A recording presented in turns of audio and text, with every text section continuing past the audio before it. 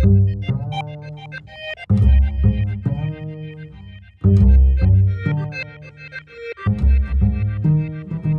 I'm Sylvia from Two Meerkats, and today I want to talk to you about my Africa Twin CRF1000d 2017 model and why I'd still buy it over the 220 model today.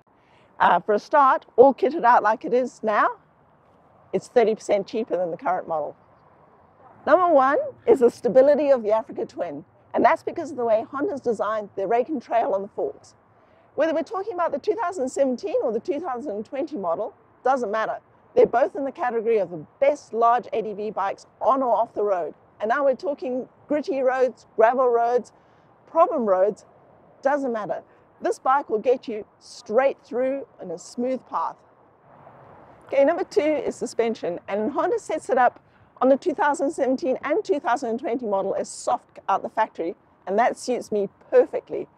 Long trips, you get to the end of it, no fatigue and comfort all the way. Number three is the DCT, and in my opinion, that gives it the most usable power of any ADV bike that I've ever ridden. When I put this bike into S3 T1, I have the confidence to do any start that I ever want to do. When I'm at a traffic light, getting onto a tricky situation on the highway, I just know that I can turn the throttle and away I go. Hill starts, breeze. You are never in the wrong gear with the DCT.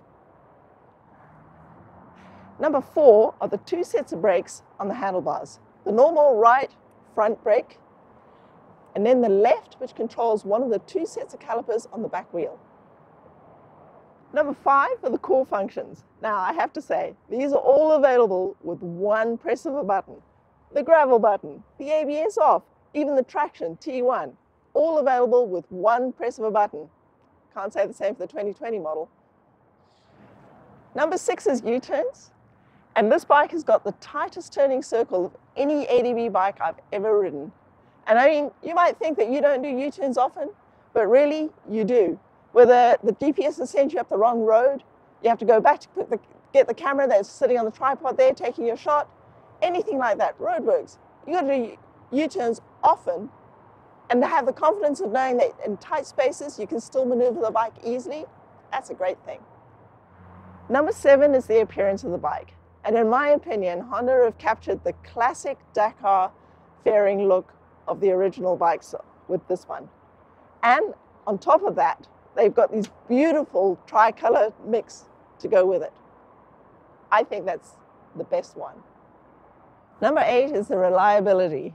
I've had this bike now for 2.5 years. We've ridden on some really rough roads together, and it's been perfect. 100% reliable, no oil leaks, no problems, perfect. Okay, number nine is the center of gravity. I don't know how they did it, but they've made it really low. And coming to this bike off a KTM 1190, I really felt it. It made it so much easier to ride with having the battery low, even the toolbox has been put low. It makes it feel as if the weight of the bike is a lot less than it actually is, just because the CFG is low. Number 10 is slow speed riding.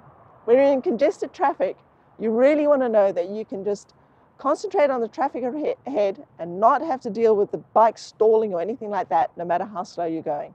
This bike is perfect for that. And when you get to the mud, you just turn the traction control off and you don't have to worry about all that arm pump business. It doesn't happen. The bike is taking care of it for you. Number 11 is MX boot friendly. I know, you think that's a weird topic to consider. I don't.